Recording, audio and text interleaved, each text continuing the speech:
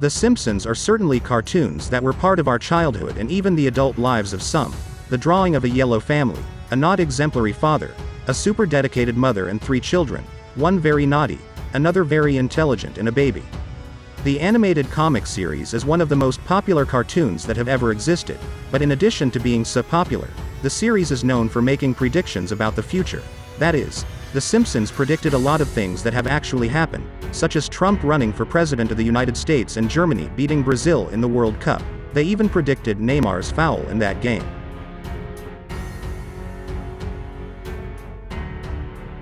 But did The Simpsons predict what happened in 2020? For sure, and we'll prove it to you in today's video. Stay with us until the end.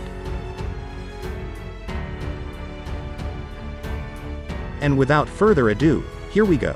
An episode called More Than One Defendant to Jail of the 1993 series The Simpsons depicts the story of an epidemic that ravages the city of Springfield. But how do we know they were really talking about the 2020 pandemic? Calm down, you already know. In this episode it all starts with 2 employees in the city of Osaka in Japan, in Asia.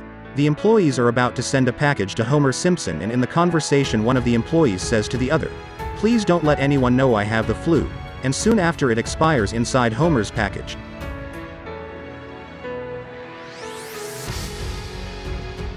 When the package arrives, Homer opens it and is contaminated. A week later there was an epidemic infecting everyone in the city of Springfield. Asia, flu, epidemic, doesn't that remind you of anything? Did The Simpsons really predict what happened in 2020? In addition to The Simpsons, other cartoons predicted the future. Remember what happened at the beginning of 2020? That's right, the threat of a possible world war. The United States bombs Iran and a conflict arises. Some very famous cartoons predicted that too. Only this time it wasn't The Simpsons but the Family Guy series, which is also made up of a family.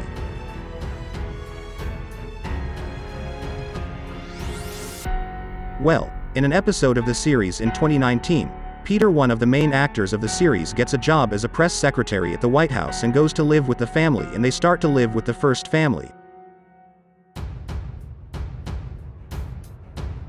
When Peter says something about Heritage, the president's liquid, being very doubtful, the president gets angry and starts a fight with Peter.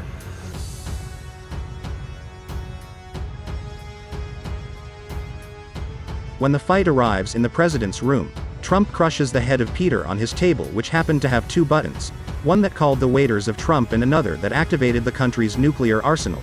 That is, the button launches missiles.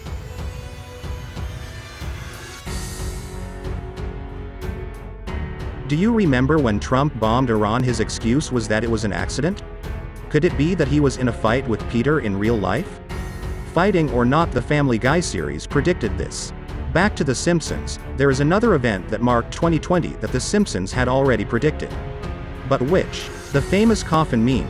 The one where men in suits dance with a coffin on their back. Now you must be thinking, I can't believe they predicted this too. Because they foresaw it. The 2009 episode called No Loan. The episode starts with people carrying Homer's father's coffin on their shoulder. Men playing instruments in black suits and glasses. Doesn't that remind you of something, people?